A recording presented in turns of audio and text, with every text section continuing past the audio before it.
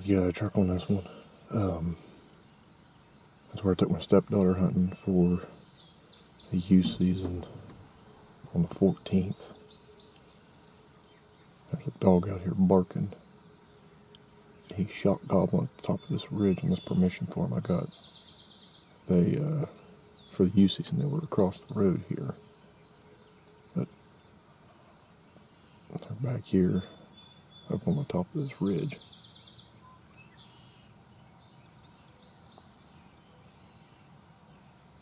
And about 6 or 7 deer in the field, too. Once this truck goes by, I'll zoom in up there. The way this one's gobbling sounds like a Jake, but there was 4 longbeards in this field the Saturday at youth season.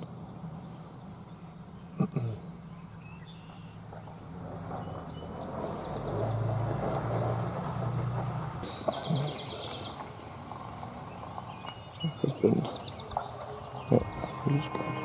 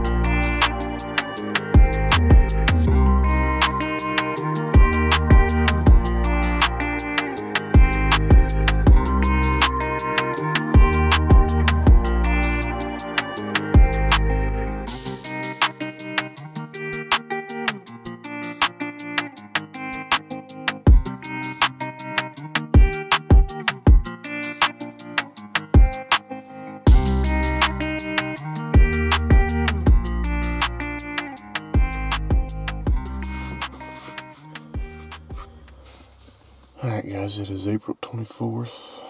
I just got pulled in here to this permission form. It's our hunt yesterday. Didn't get to really talk after I left. I had to get to work at 9 o'clock. I hunted that bird until about 7:30, 7:45.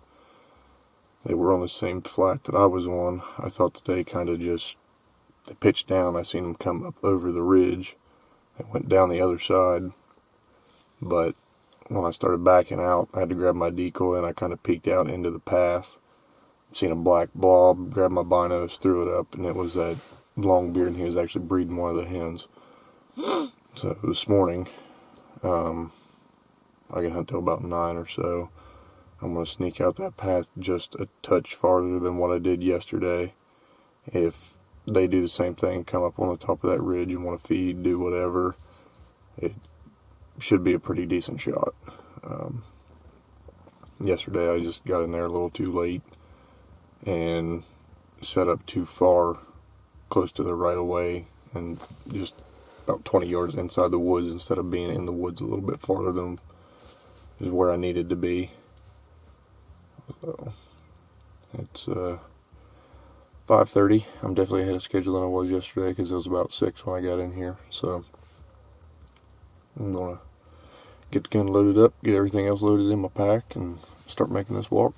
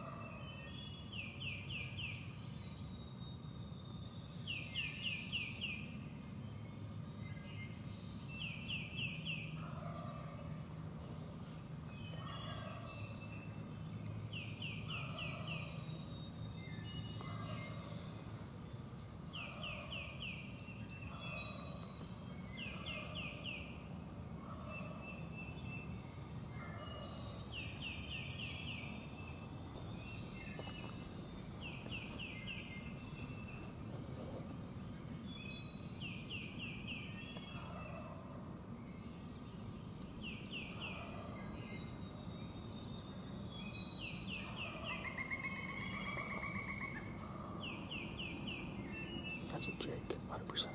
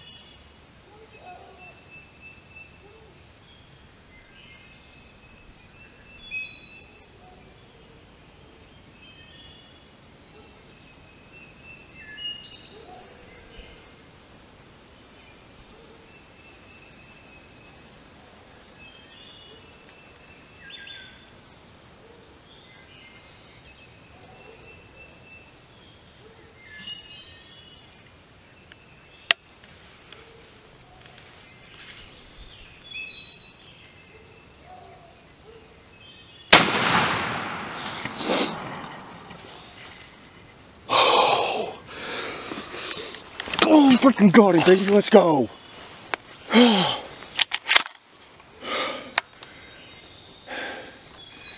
Oh, Holy cow. Oh.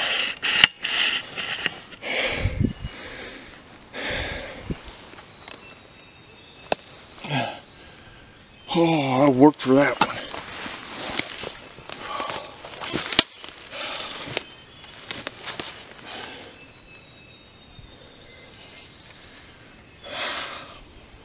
I don't know if this camera's focused or not.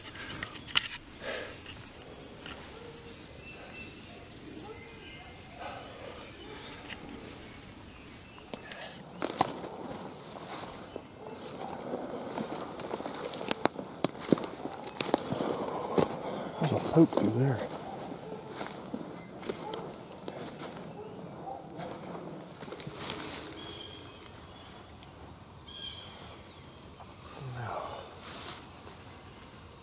Alright guys, here he is. This was the bird I was on yesterday morning, and like I said, I had to leave for work. I snuck out of here and didn't bump him, nothing like that. The hen he was with, she actually came in, I think right as they flew down, and putted it a couple times, and I thought it was game over. I thought he was right there behind her somewhere close. But it turns out him and two other jakes were out this ridge line here, and just kept my patience and kept the faith that he was going to make a mistake and come up there. I happened to see one of the jakes first, one that was gobbling all morning, and you know, I knew the longbeard was in here somewhere, but I didn't know if he was going to be that close behind him or not. And I happened to see that jake come through a little tree. I just happened to see a leaf move, and I seen the big red head.